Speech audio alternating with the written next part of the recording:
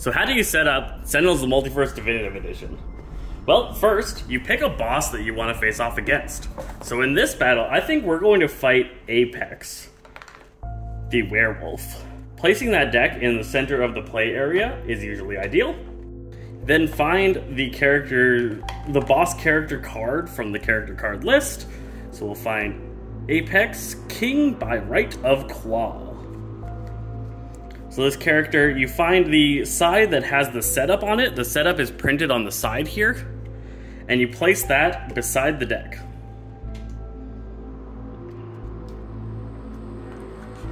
Then lay out a number of character play areas equal to the number of heroes that you're going to play with. You must play with between 3 and 5 characters for the game to work. So, with 2 players, one or more of the players has to play with 2 different characters. In this game, we're playing with 2, and I think both of us are going to use 2 characters. I'm going to try out Alpha, who is the new character that we've not seen before in Sentinels content.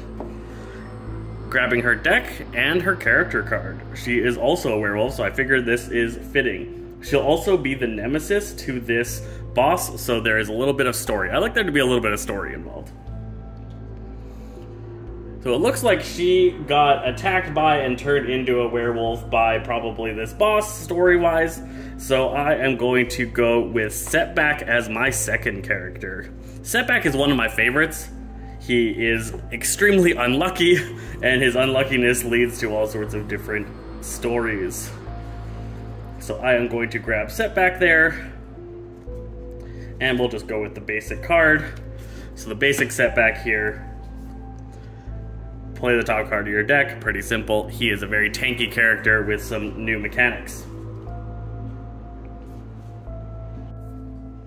Alright, I am going to take Expatriate because she is one of my favorites, so it'll be cool to see a new rendition of that. So there's the new Expatriate card. Expatriate deals 1 target 2 projectile damage. You may play 1 item card. Again, a lot better. It used to just be play 1 card.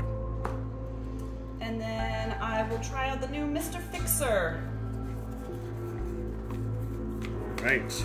He always felt a little bit weak. We didn't really end up getting a lot of play with him in the original. Yes, he was very hard to set up and relied on others to get good, and just wasn't good enough compared to other guys that got better, right? So we'll see if this new version is more playable.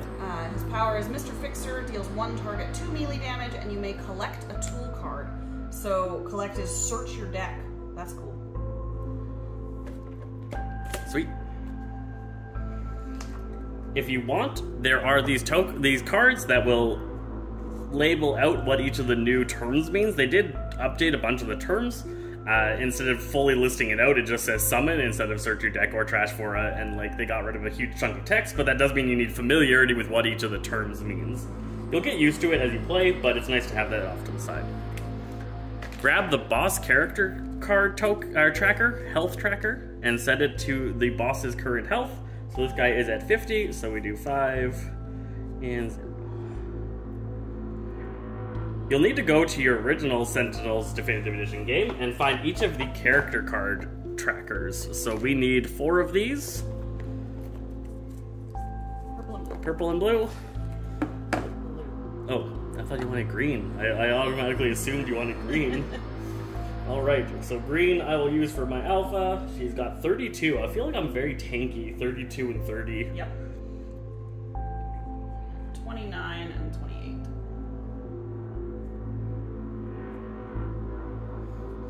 Alright, from this, try and grab your additional tokens. So you want your +1 damages, your -1 damages, your -1 damage taken, all of the little tokens that are useful. Get your additional point trackers just in case you need them. And that should be all we need from this box. Oh, there's one more baggie of tokens. That should be all we need from this box. Last thing we do is we decide what environment Setback, Fixer, Expatriate, and Alpha are squaring off against Apex. So we're going to go to our environments list. We've got the Diamond Manor, Pike Industrial Complex, the Realm of Discord, Rook City, or the Temple of Zhulong. Diamond Manor's new? Let's try it out. Seems werewolfy. That's probably where this guy actually hangs out, Diamond Manor.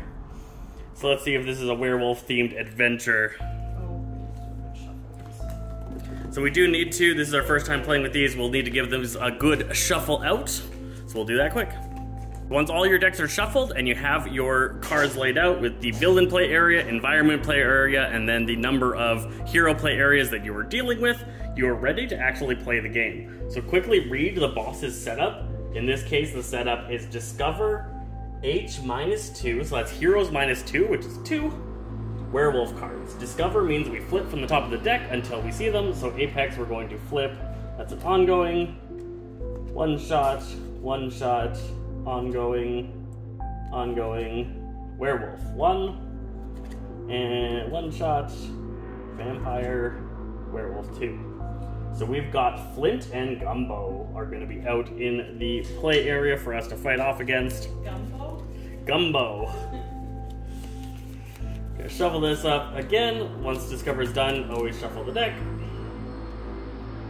Put that down, and then you're ready to play the game. So that is the setup for Sentinels Definitive Edition. I hope you enjoy if you get it, and you have a fun time playing this awesome game.